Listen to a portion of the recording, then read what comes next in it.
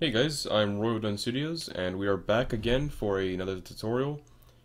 Now, before I start, I want to mention that this is a not really beginner tutorial series. I would say this is like an alternative beginner series because we're going to be covering uh, the physics side of GameMaker as opposed to the whole X and Y type stuff. So we're still going to be starting off, and I'm going to explain this as if you're new to this, the whole physics side.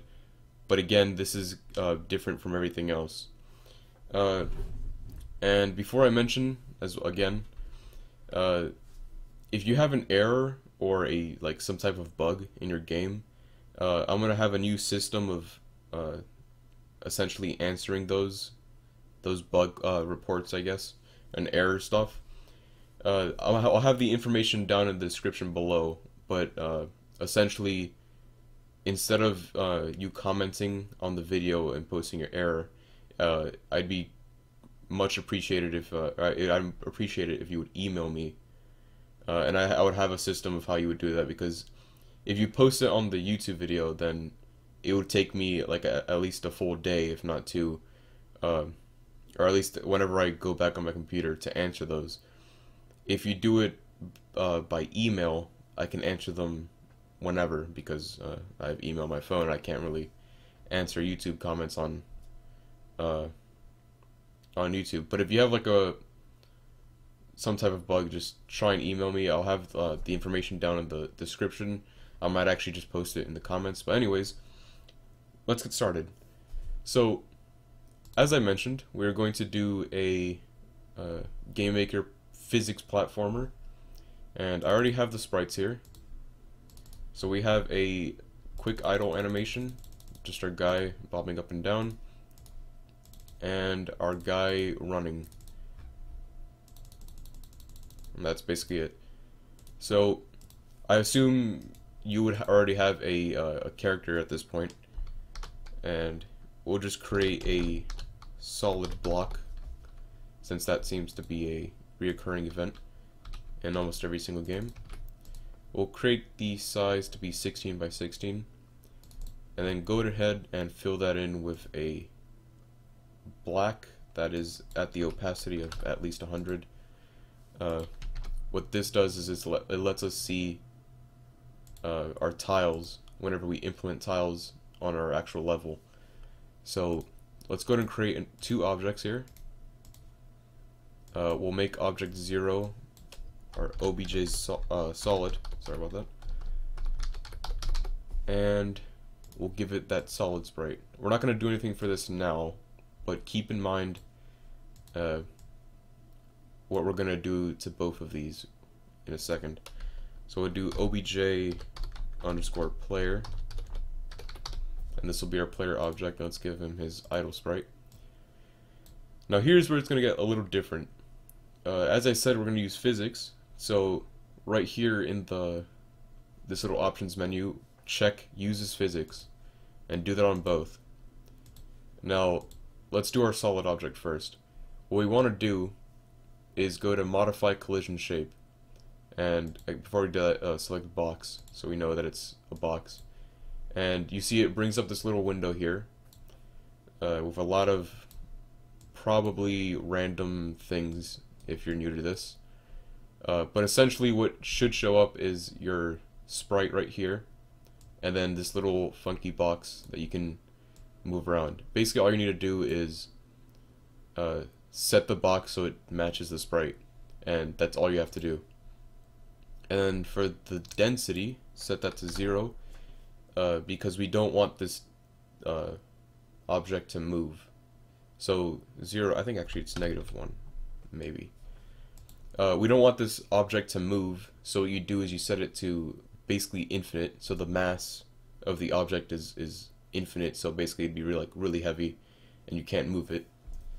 And that's basically all you have to do. We might have to go back to this, I'm not sure though. Now we can go to our obj player and do the exact same thing. Go to box, modify collision shape,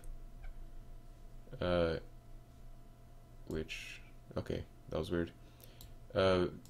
Bring out the box and make sure it matches the sprite. try and match it up as closely as possible to the actual sprite, because you don't want the player colliding with things he shouldn't be colliding to. So that's basically it. We can just press OK. Set his density to 1 instead of, actually, we can just do -1. No, let's do 1. The reason we're putting this to 1 is because if the player jumps and he's set to infinite mass, then he'll just like not even jump. He'll just stay on the ground. So if you give him a slightly high yet slightly low density, then whenever he'll jump, he'll actually like arc, and start off really fast, go slow, and then start falling really fast. And then we can finally start coding. So close out of the obj solid and go into your player's create event. And we're just going to set a few variables here. We'll do direction equals right. And this we probably won't use in this tutorial. We're just going to go ahead and set this anyways for now. We're going to set a speed variable. We're going to set it to let's do 6. I think that should be fine. And I'm trying to remember. I think that should be it. Yeah. Alright, so now what you want to do is go into your objects step event, and we're going to code his first movement abilities. So movement, we're just going to comment this out. 3 comments or 3 forward slashes mark this as a the head comment, I guess you could say. So as you can see right here, it says movement instead of execute a piece of code. And here we go. So I'm going to be using the WASD keys along with space for jump. So I'll do both versions if you want to use the arrow keys. So if keyboard underscore check parentheses board parentheses, and then in quotations we're gonna put D. So this is our moving right code.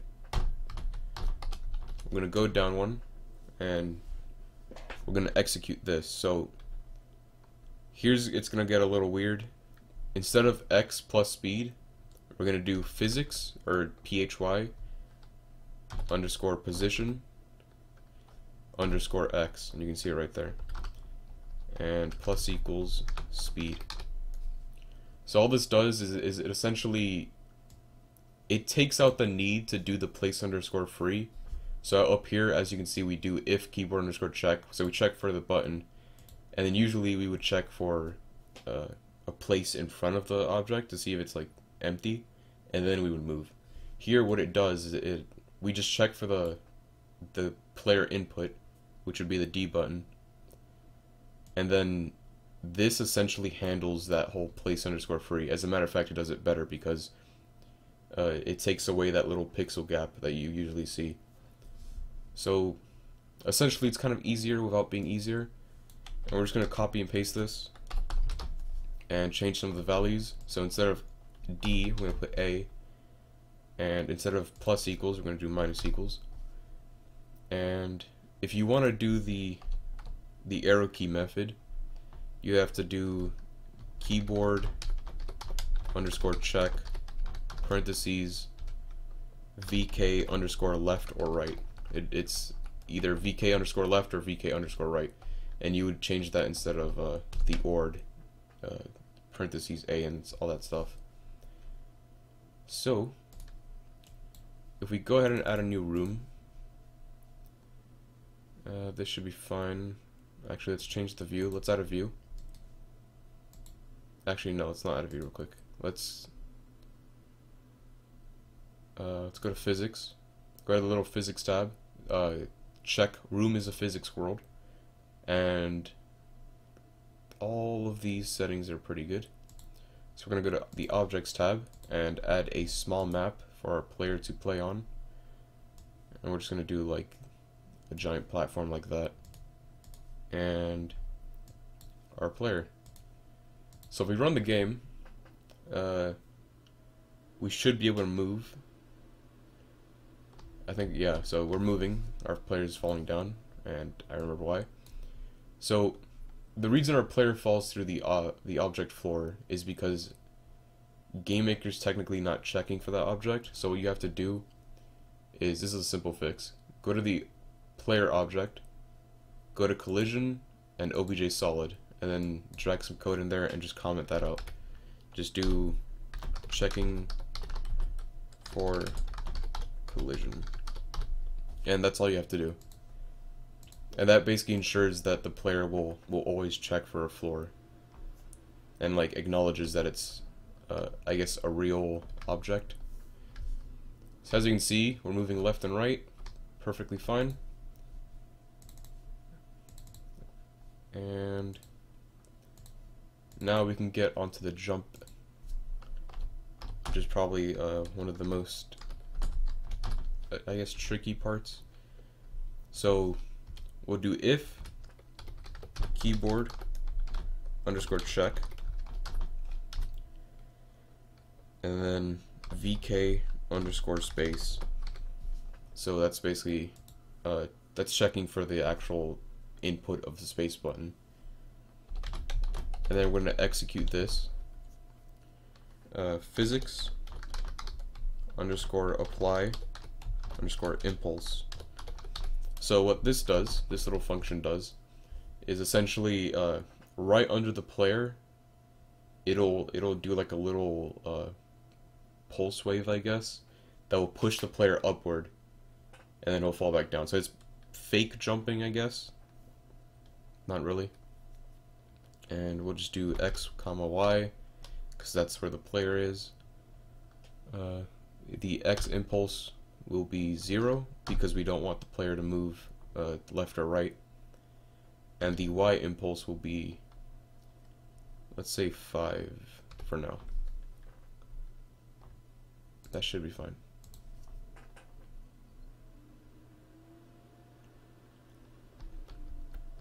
Oh, that should be -5, I think.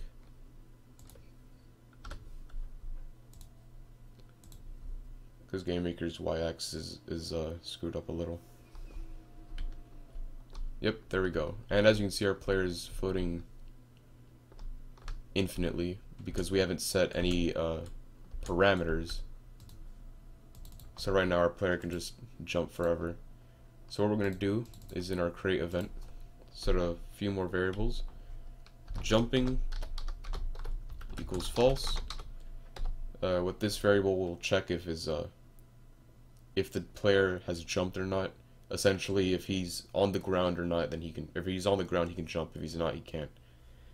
And image speed equals 0.5, just so our player doesn't look all weird when he's running. And then in our movement, we'll just do and jumping equals false.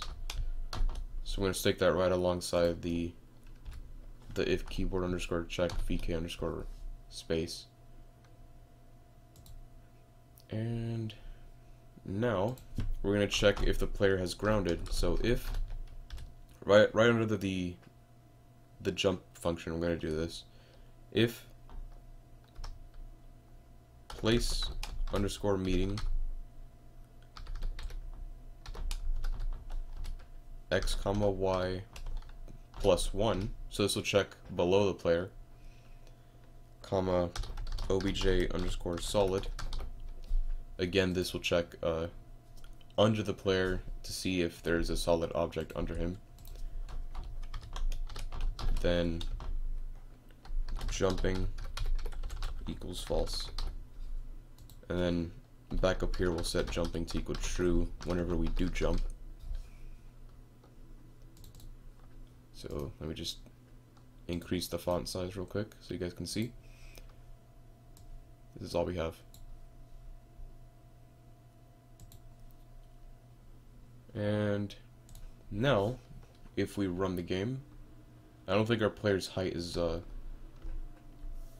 Yeah, our jump isn't very good. It's too low. So set that -5 to -8 probably. And I think that should be fine. Now we're gonna do animations.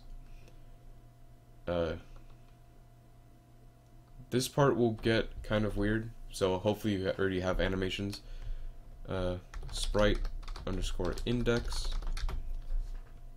So put this under your both of your left and right keys. Sprite underscore index equals SPR underscore player run, and that'll just set his animation to equal run whenever he's running, obviously. And also under that, we'll do image underscore x scale equals -1 when we're moving left, and image underscore x scale to equal 1 when we're moving right. What this does is it basically saves you on animations, so you don't have to do twice the animations. So instead of having 2 animations for one moving left and one moving right, you can just have one, and it basically flips the sprite.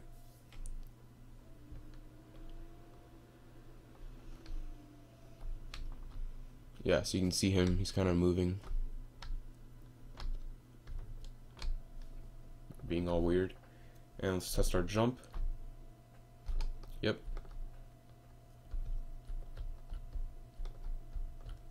Okay. Yeah, so you can see he kind of flipped there. That was kind of weird.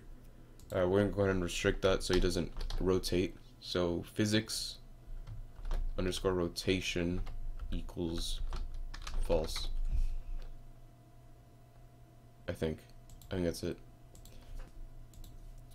Sorry about that. So it's phy underscore fixed rotation equals true. And this will lock the player to his rotation so he doesn't rotate whenever he jumps or ends up on a corner. So as you can see, he's no longer rotating.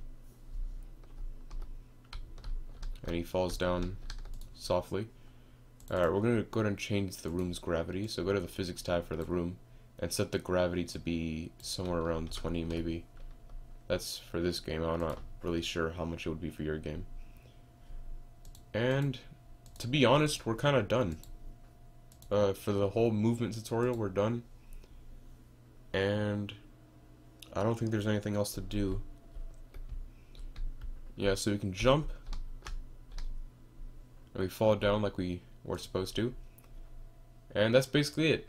Last thing that you should probably do if you're starting a new project is go into your global game settings. Go to the Windows tab, and then the sub-tab graphics, and uncheck interpolate colors between pixels. What this will do is, if your game runs on pixel art graphics, sometimes you might notice that the pixel art looks very blurry. That'll stop it. The reason GameMaker does that is in case you're using higher resolution art, it'll kind of blend the pixels so it looks smoother. And again, that's it. So thank you guys for watching. Again, I'm sorry for not being on in a very long time. I got caught up in things. I'm trying to change the way I manage the channel, basically. And yeah, I hope you enjoyed. Comment on what the next tutorial, I guess, should be. I'm thinking about doing tiles again, because we need to do different tiles. We need to do slopes and stuff, so that should be fun. And yeah, so thank you guys for watching, and goodbye.